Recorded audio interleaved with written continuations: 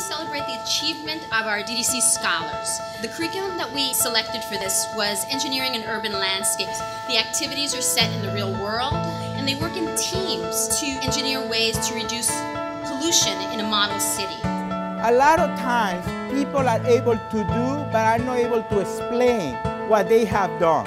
And you will hear when you go by each one of the stations that they are able to articulate very precisely why they are doing what they are doing. I had the opportunity to speak with students about their projects and look at how they were able to utilize different materials to ensure that the runoff water within the city was kept clean and fresh and free of pollution.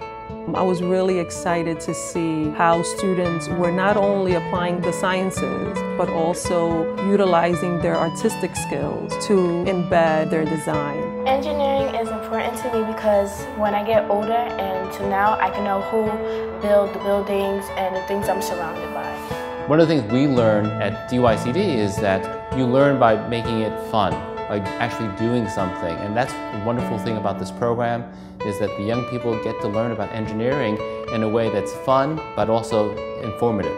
Many students learn what their passion is in middle school.